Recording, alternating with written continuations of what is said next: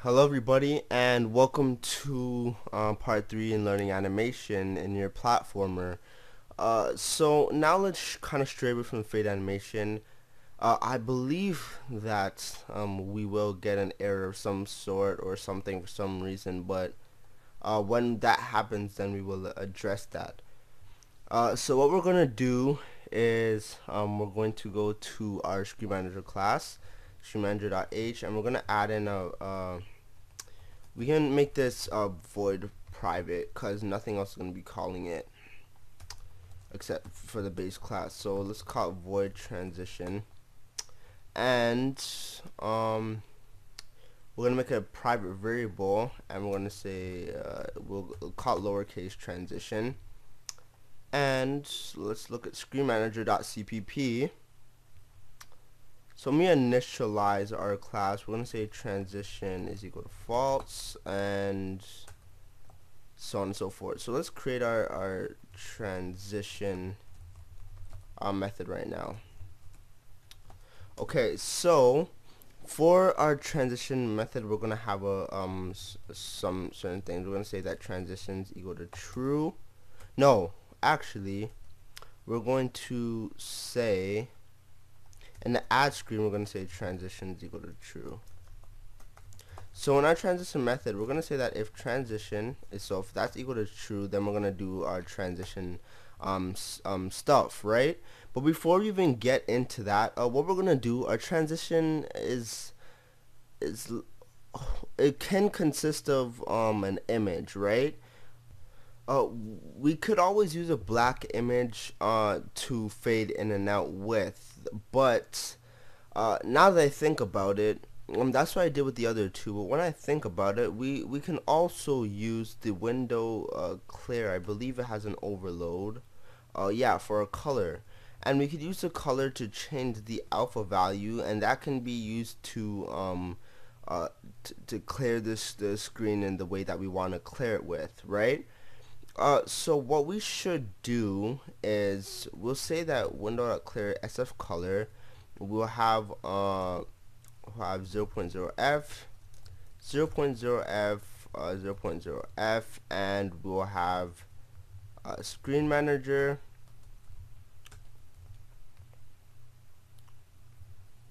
We'll say get instance dot and we'll create a new function. We'll say get alpha, or we'll say, what's our animation called? No, we'll just get a get alpha function. Simple. So what we're gonna do in Screen Manager is we're gonna create a get alpha function, and we'll make this a float value. So get alpha float. So in Screen Manager right here, what we're going to have to do is, we're going to have to go back to screenmanager.h, and we're going to have to make it an instance of our fade animation. So what we're going to include is our fade animation.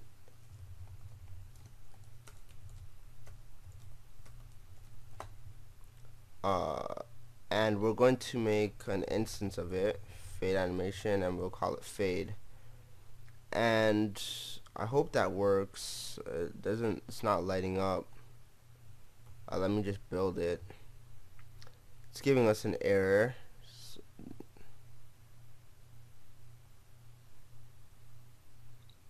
says no such follow directory, fade animation. So let's check. Okay, I fixed the problem. The problem was that because I transferred my files from CodeBlocks to Visual Studio, the parent directory was looking at my old project folder rather than my new project folder. So that was a problem, but anyways, I got it included now. So we got a fade.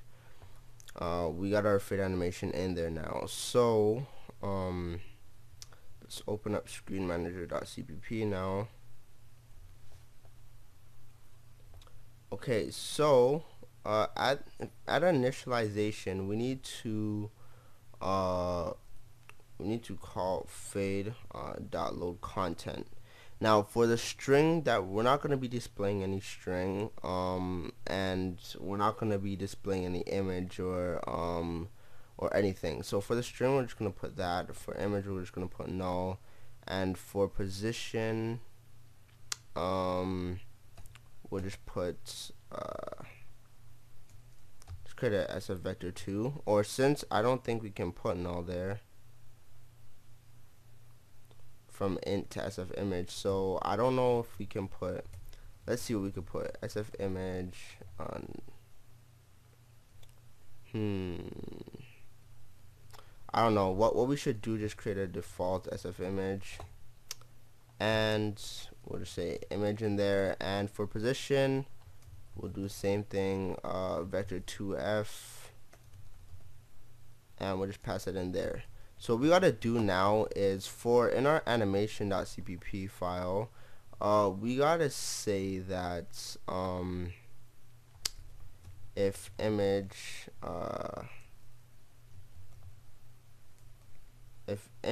is equal to null, or I guess it can't equal if not image. I would say get height is less than or equal to 0. So I guess if it doesn't have a height, then no, we say if it's greater than, then we load it. If it has anything less than that, then it's probably undefined or doesn't have a value or anything like that. But we'll fix that later. So what we do is, we should probably call this in the load content method. So let's copy this stuff.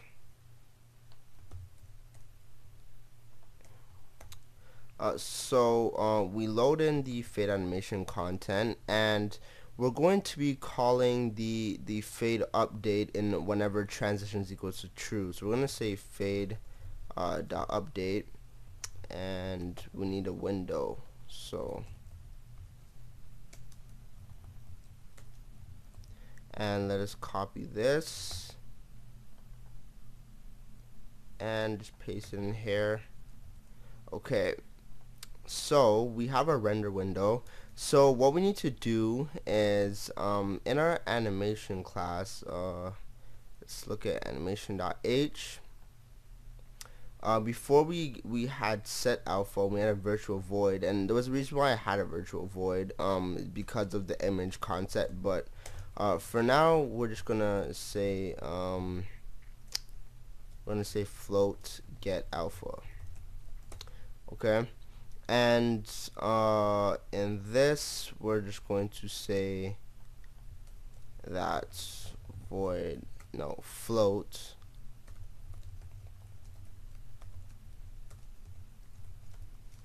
and we just return the alpha value.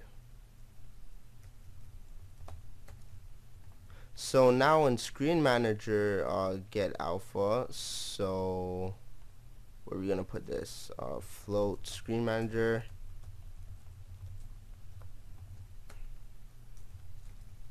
we just have to return fade.get alpha.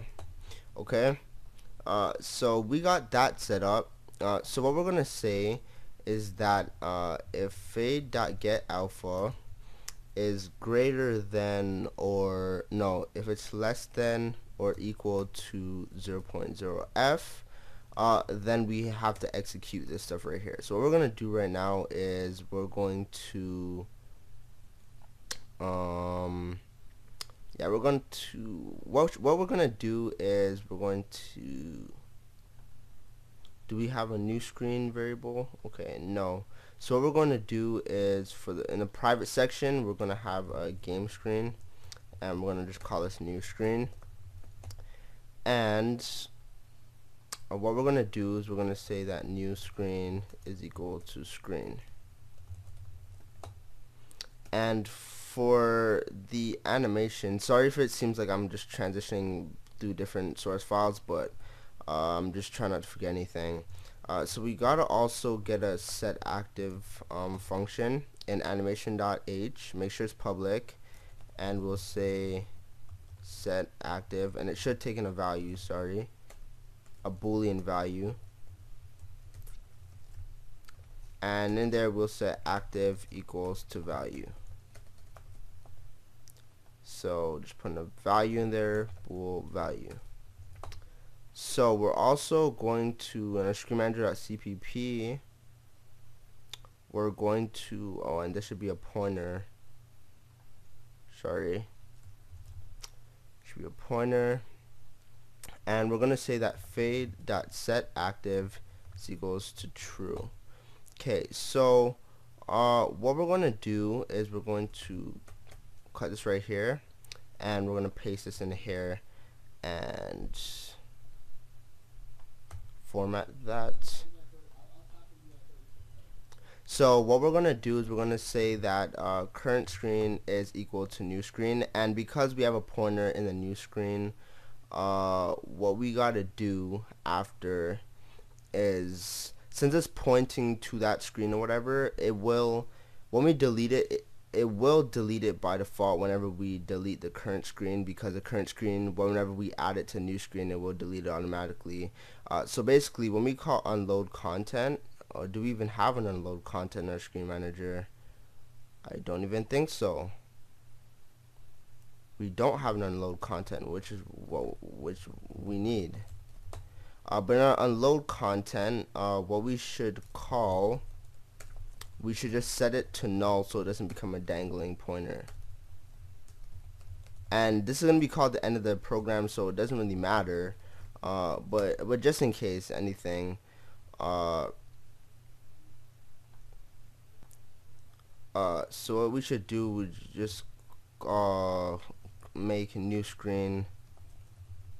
Actually, we don't even need to call that in unload content. We just call new screen equals to null right here, so it doesn't become a dangling pointer. What's gonna happen right now is I'm gonna end the tutorial here, but I'm gonna explain it quickly because I've been just doing a lot of rambling. So basically, if transition equals to true, then our fade animation, our fade update is gonna work, right? It's going to decrease the value until it reaches 0. When it reaches 0, that means it's completely faded out, and therefore we should change the screen to our new value. And then it's going to keep on updating until we're going to set that up. When it's done updating, then it's going to show our screen again, but it's going to show our new screen. So that's it for this tutorial, and in the next tutorial we'll finish it off.